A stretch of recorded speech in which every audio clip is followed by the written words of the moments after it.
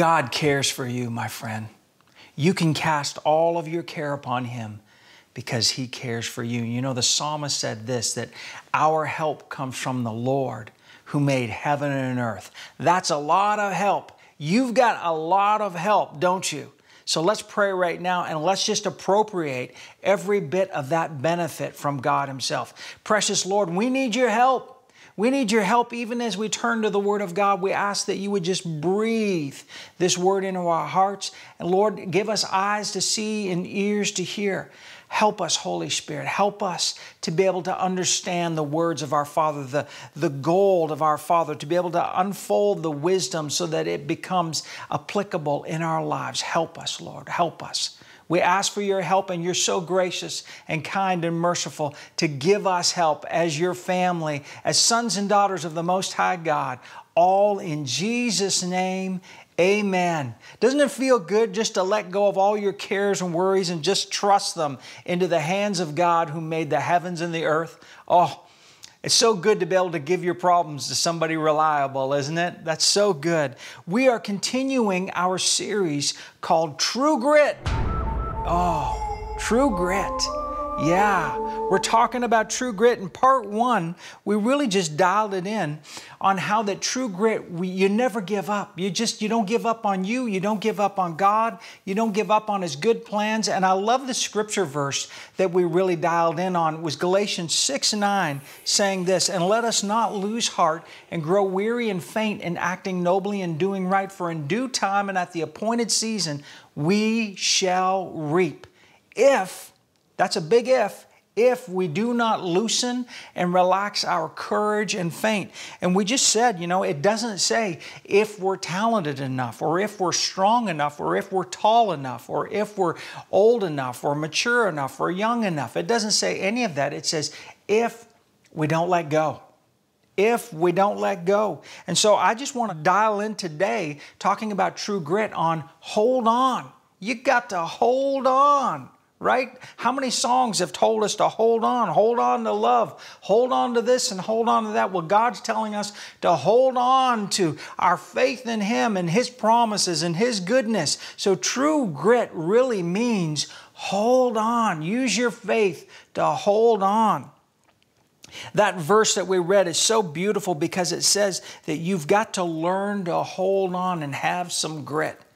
You know, if you want a picture of true grit, it really isn't the Hollywood cowboy that's smoking unfiltered cigarettes, digs a bullet out of his own leg around the campfire, chases outlaws for fun, and with a jug of whiskey at his side. I mean, we use that title True Grit to kind of conjures up that John Wayne with a patch over his eye, but that's not really true grit. That's not biblical true grit. That won't take you from this life to the next life. Do you want a picture of what really is true grit? The Hebrew word for mother is the word em.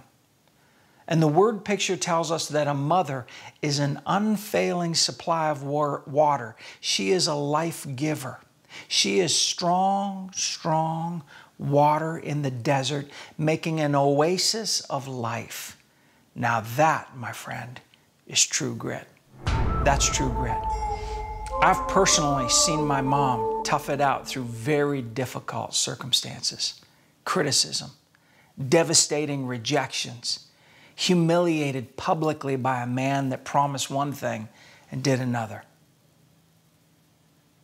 Determined that she would provide for her children, teach them about Jesus' love, and to be forgiving. She was never disloyal with her words about the father of her children, but always forgiving. She always taught us kids forgiveness, love, grace, mercy. You want to talk about grit, my friend? I just happen to think that there are many moms that are superheroes. Why? Because of their talent? Because of their good looks? No, because of true grit. True grit won't quit. And it's not just true because it rhymes. It's just true. It's true. True grit is when you won't quit. You know what? Quit sin? Yes. But quit love? Never. Quit stupidity? I sure hope so, for sure. That's what's called repentance. But quit believing, quit faithing, never, ever, ever. My mom didn't stop loving us even though she felt unloved. Can I say that again? My mom never stopped loving us kids even though she felt extremely unloved. That's grit. You know, sometimes the very thing that demands your grit uncovers your significance. House renovation TV shows are full of examples of designers crawling over each other, fighting with each other to find the old, imperfect, scarred wood, the vintage bricks, the worn, distressed, scarred up stones, right? It's called beauty meets grit. Think about the Leaning Tower of Pisa. It wasn't supposed to be leaning, but if it were straight, it probably wouldn't be much of a popular tourist attraction to this day. The attraction of the Tower of Pisa is not based on its perfection, but rather its imperfection. The tower's persistence to stand, to endure, to remain, and yet be leaning is the reward of true grit. Just like a famous single mom who refused to give up. Her name was Mary Kay. Mary Kay was divorced and was left with 3 children at a time in history when divorce was very socially unacceptable. You know, the good folks kind of looked down their nose at her. She married her second husband and they had planned a business together called Mary Kay Cosmetics.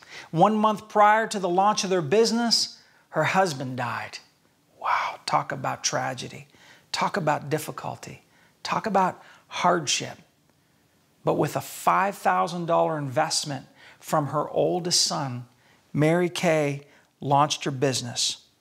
Did you know Forbes reported that their 2014 revenues were a little over $3.5 billion? Now, if you're using things like criticism, slander, scorn, mocking, lying, exaggeration, and just plain old ugly stubbornness, then you don't understand grit. True grit is virtuous. It's not devilish. It's beautiful. It's excellent. It's virtuous. It's pushing through.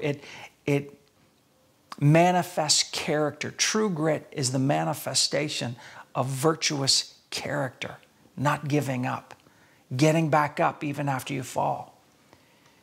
If you're going the wrong way, doing the wrong thing, and hitting the wall, you quit by repenting. But you don't quit life. You don't quit God. You don't quit you. You change your thinking. That's grit. Stubbornness says, I'm going to just keep doing the same thing and expect a different result.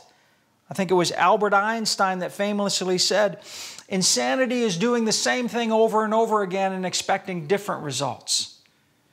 The Bible even just calls that crazy thinking. You see, carnal stubbornness is just plain insanity. Stubbornness is an unwillingness to adjust. There's no such thing as virtuous stubbornness or saintly stubbornness. That's an oxymoron. It doesn't exist. Stubbornness will ruin your life and all of your relationships.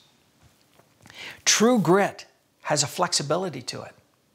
It's got a teachability to it because there's humility in the equation. Can you see that? If you substitute stubbornness for self-discipline, you'll find yourself at war with God. Stubbornness yields a harvest of, guess what? You got it, more stubbornness. If you sow stubbornness, you're going to reap a harvest of stubbornness. 1 Samuel chapter 15, verse 23, for rebellion is as the sin of witchcraft, and stubbornness is as idolatry. You see, stubbornness is not a virtue, and stubbornness is not true grit. Stubbornness is saying, my way is above God's way. It's somebody saying, you know, I want my truth, not God's truth. That's stubbornness. My opinion is better than God's opinion or God's thoughts. My sacrifice is more than God's sacrifice. You know, this is popular in religion. This is popular in Christianity, where people get up and they want to talk more about their sacrifice than what Jesus did at the cross. You know, if you have to be in ministry at the cost of your sacrifice and it's all about you, well, then you're doing the wrong thing. You need to find a new vocation. I mean, when you put it in that light, stubbornness is not just idolatry. I mean, it's stupid, right? Isn't it? It's stupid. Jeremiah 11:8 says this, but they didn't listen or pay attention. Everyone walked in the stubbornness of his own evil heart. And if you read on in that chapter, basically they end up walking into a bunch of curses and destruction because, you see, that's the harvest on the seeds of stubbornness. It's not true grit. There are great rewards for having spiritual grit. We read in the beginning in part 1 that 2 Peter chapter 1 tells us and encourages us to add to our faith the virtue of grit, the virtue of character, the virtue of that not letting go quality. 2 Peter tells us and instructs us, add this to your faith so that your faith can see it through to the hope of your reward. There are great rewards for having spiritual grit. That Galatians 6:9, won't let go, refuse to quit, doing good and nobly kind of grit. But there are also bad consequences to being stubborn. Bad consequences to being just plain stupid stubborn. And listen, I've done stupid stubborn. I know what it's like to get the rewards of being stupid stubborn. It hurts. And it hurts you, and it hurts others, and it hurts your dream, and it hurts those around you, and it hurts your name, it hurts your influence. It's not worthwhile. Let it go. It's just basically donkey behavior. Let your stubbornness go. There is an extreme difference between the virtue of true grit and the sin of stubbornness. True grit exemplifies the tenacity of trust, hope, faith, and humility all in one concert. It's orchestrated. That's true grit. Let me say it again. It's the tenacity of trust, hope, faith, and humility all in concert. But stubbornness is willful. It's disobedient. It's unfaithful. And it's defiance towards God's love. We heard that it's actually idolatry. It's making another God apart from the true God. How can stubbornness ever work for you? It can't. Let it go. So when do you apply true grit? I mean, after all, you don't want to waste your grit on a fool's errand, right? We talked about in part 1, calculated and strategic true grit. It's got to be with wisdom. It's got to be applied properly. You know, I've seen organizations waste their resources, even their grit, on an idea that's run its course. And now, even though it's antiquated, it's so familiar and it's so part of the culture that they waste their grit on futility. I've seen people waste their grit on relationships that the Bible would never condone. Then they say something religious sounding like, well, now, Pastor Stephen, I'm just trying to show them God's love. No, you're not. You don't realize it, but you've gone from grit to stubbornness. When your reasoning cuts contrary to God's word, the energy of grit is funneled into just plain rebellion, stubbornness. You're engaged in futility. This moment right now, the Holy Spirit is trying to save you from ruining your destiny, from ruining your future. The decision is in your hands. You've got to pull back on the throttle right now. You got to recalibrate your grit. Just because something requires grit does not mean it's worthy of investing grit. Always ask why before you ask how. Always. Always ask why before you get to the how. It's a basic rule of life, because otherwise you end up putting everything into something that should be let go of, forsaken, dropped, or maybe just not pursued. You know, like your high school hairstyle. You got to just let it go. Don't hold on to it. That's not being gritty. It's as the comedian said, it's just sad. It's just, let it go. You can let it go. Come on. Have a friend next to you pray for you. Just let your high school hairdo, just let it go. You know, in Matthew 19, Jesus did not pursue after the rich young ruler when he walked away sad. The rich young ruler said to Jesus, look, I want to get eternal. How do I do this? How do I do it in my own strength, my own sacrifice? And Jesus is like, well, sell everything you have and give it to the poor. Come follow me. The rich young ruler, he hung his head because what he was looking for was affirmation. See, he was looking for Jesus to affirm his lifestyle and his choices. He wasn't looking for truth. He was looking for affirmation. He wasn't looking for a savior. He thought he could save himself. And so Jesus was like, you want to pay your way, son? Then you sell everything you got, you give it to the poor, and you come follow me. The Bible says Jesus loved the young ruler. He looked after him and he loved him. But Jesus didn't chase after him. For some reason, in religious circles, we redefine what the Word of God says and almost get this idea that Jesus chased after the young ruler. Hey, dude, that was kind of harsh. I shouldn't have said that. That was a little bit too much, wasn't it? And that somehow Jesus dumbed down the whole moment. But he didn't. In other words, listen, the rich young ruler disqualified himself from relationship with Jesus when the focus of his life was his money, the wrong why. So therefore, there was no grit on Jesus' behalf applied in the focus of chasing after and discipling the young man. And we know Jesus has grit. I mean, Jesus went to the cross for you and me. Jesus actually applied grit to disciple Peter. That took grit. I mean, you're going to disciple a hard case. Peter was a tough case to disciple. Jesus had to apply grit to disciple our friend St. Peter, right?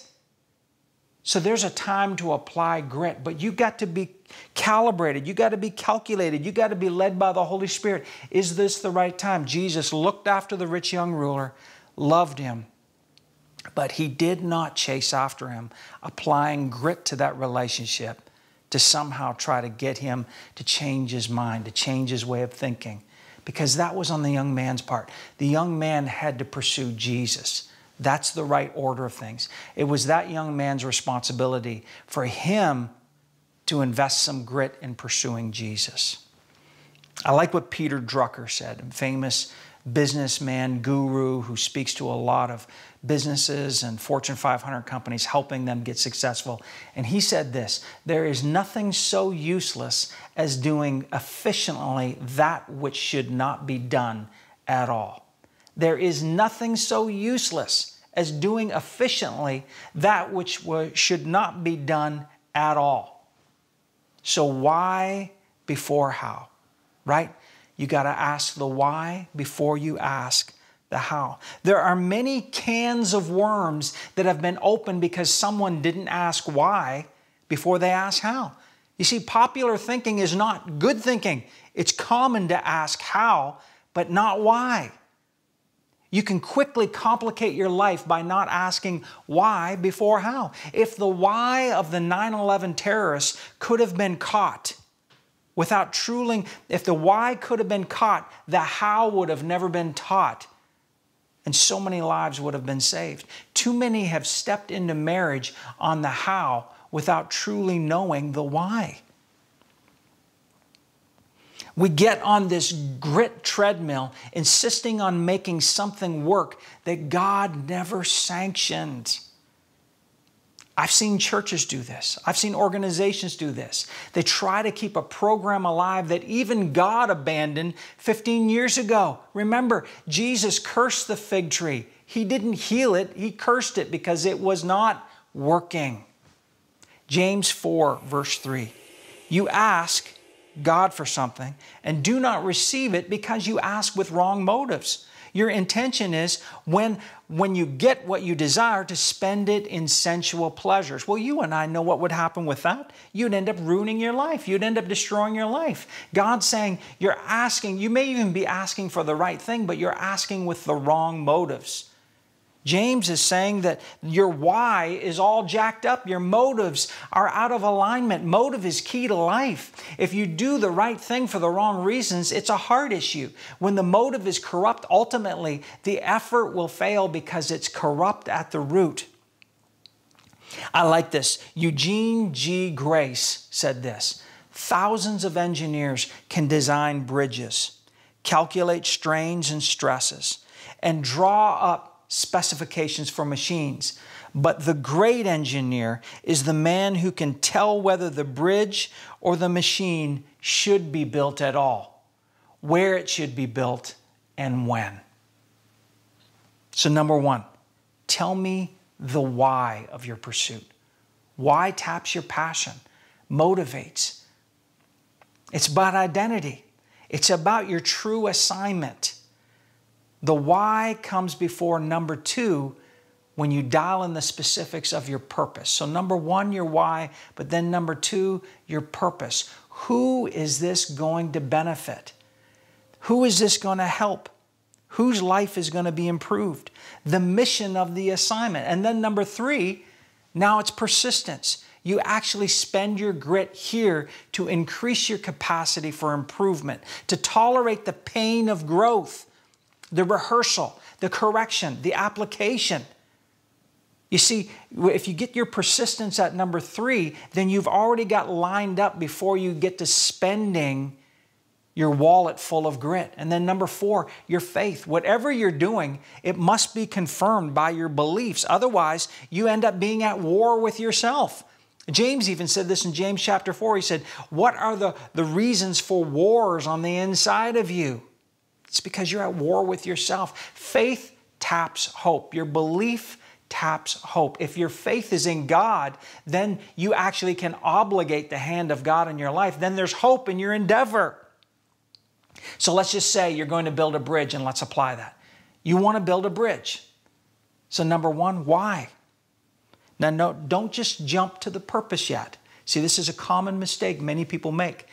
Why is deeper, far deeper than just the purpose. It's about your assignment. It's about the alignment of your character, your name, your identity with the assignment. You got to check your motives. Are you chasing an identity in doing this? In building the bridge, is it about you trying to get an identity?